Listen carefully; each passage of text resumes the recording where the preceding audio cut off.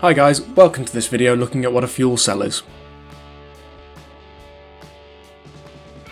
If we start off with the chemical equation for what happens in a fuel cell then, nice and simply, hydrogen, H2, reacts with oxygen, O2, to form water, H2O. Now when this happens, it releases energy, and it's that energy that is useful in a fuel cell. Now there are two steps to this which you need to know if you're doing the higher paper. The first is your hydrogen, H2, which we get from our fossil fuels, is oxidised, so it loses electrons and turns into hydrogen ions, which are H plus ions, and it leaves you with 4 electrons spare. These hydrogen ions are then introduced to oxygen, which we get from our air, and a chemical reaction occurs between the hydrogen ions and the oxygen. This is where reduction occurs and the hydrogen gains back its electrons, forming water in the process. And that's it, that's what a fuel cell is. So let's have a look at some questions the examiners can ask you. I've got 3 for you to have a go at, so pause the video, have a go, and we'll see how you've done in a minute.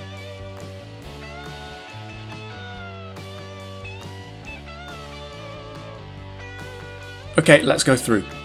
So question 1, the word equation, hopefully you remember, is hydrogen reacting with oxygen. That gets you your first mark, and then it forms water, which is your second mark.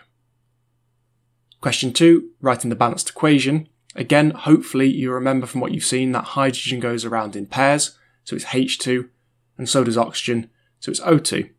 Putting those two in for your reactants gets you your first mark. Then, what do they form? Water, which hopefully we all know is H2O. That's going to get you your second mark. And then finally, your third mark is for the balancing. So we have only 1 oxygen on the right and 2 on the left, so I'm going to double my water, therefore giving me 4 hydrogens on the right, so all I have to do is put a 2 in front of my H2 on the left, giving me my balanced equation for 3 marks. And then on to question 3, so we've got 2 stages of which you can get 2 marks from each. So if we start off with stage 1, you can say that hydrogen loses electrons or is oxidised for 1 mark.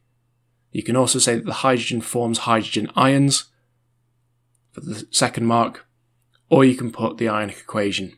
So 2H2 goes to 4H plus 4E minus.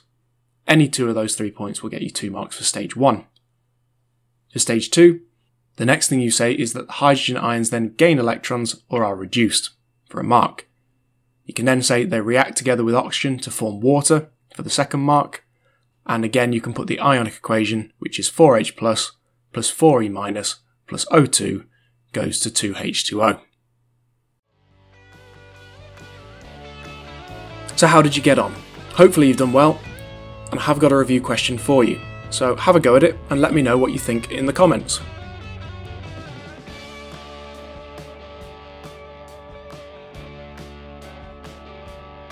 Hi guys, hopefully you found the video useful. If you did, please click on like and please subscribe to my channel. If you've already done that, please share with your friends, share with your teachers, any way that's going to help me. I've also got a website with loads of videos that can help you, and there's also my latest video appearing on the screen now. Thanks for watching.